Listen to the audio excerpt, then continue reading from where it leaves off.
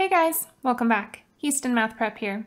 In this video, we're going to take a look at conditional statements in logic and implication.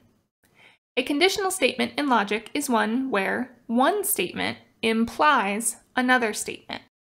We write that as P arrow Q, which is read P implies Q, or if P, then Q. So let's consider an example. Consider the conditional statement, if your report card has more A's than B's, your grandma will give you $5.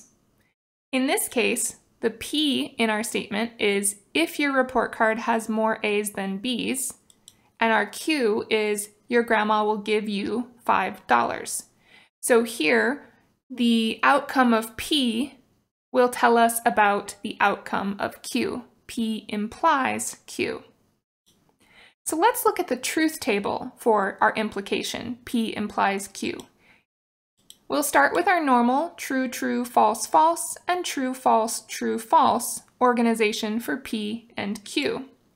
Then we'll take a look at how those create the truth table for P implies Q.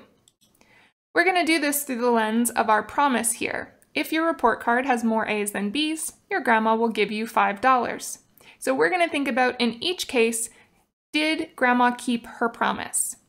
So let's start with our first outcome. If P is true and Q is true, then we could say your report card had more A's than B's, that's P true, and your grandma gave you $5, that's Q true. So there, grandma kept her promise. So we would say that has a true value for P implies Q. In our next organization here, true, false, true, your report card had more A's than B's, but false, your grandma did not give you $5. In this case, the promise that grandma made was broken, so we would give this a false truth value. In our next instance, false, true, your report card did not have more A's than B's, that's P false, but your grandma did give you $5, that's Q true. Here, your grandma didn't break her promise, she was just extra generous. So promise kept means we get a true truth value. And finally, false, false. P false, your report card did not have more A's than B's, and your grandma did not give you $5. Here, grandma did not break her promise, she kept her promise. So we get, again, a true truth value. So if we think about promise kept and promise broken, if both P and Q are true, then of course the promise is kept and we get a true value.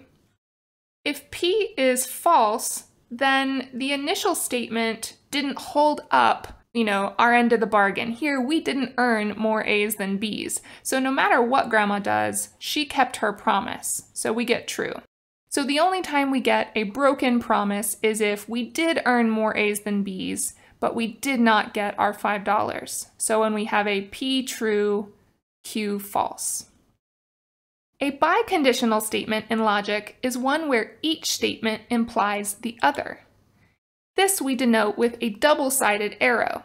Here we would read this as P if and only if Q.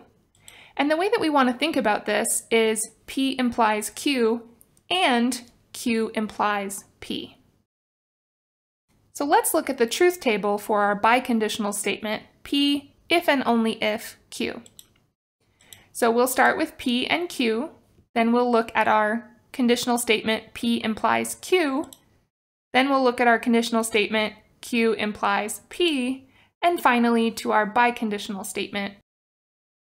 Beginning with our usual organization, P implies Q, we know is true everywhere except when we have true implies false or true then false.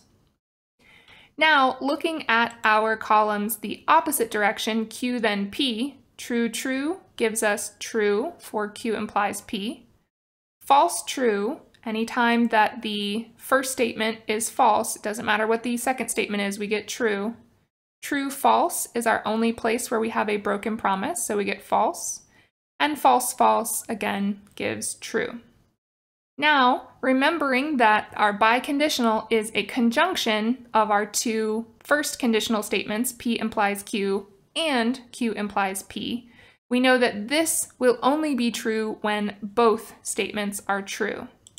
So we get true, false, because here P implies Q is false, false, and true. Next, let's take a look at the truth table for P implies Q or Q implies P. We'll begin in much the same way with P and Q, then P implies Q, Q implies P, and then we'll look at the disjunction of the two.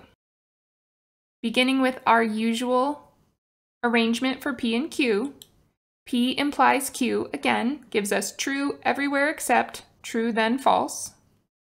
Q implies P go the other way. We get true, true, false, true, only getting false when we get true then false. And then we look at the disjunction. Remember, or here is inclusive. So this will be true anytime either one of them is true or if both are true. So true, true gives us true. False, true gives us true. True, false gives us true. And true, true gives us true. This is what is called a tautology, or a statement that is always true for every combination of true, false for the original statements. All right, guys, that does it for this video on conditional statements and implication. Until next time, we'll catch you in a future video.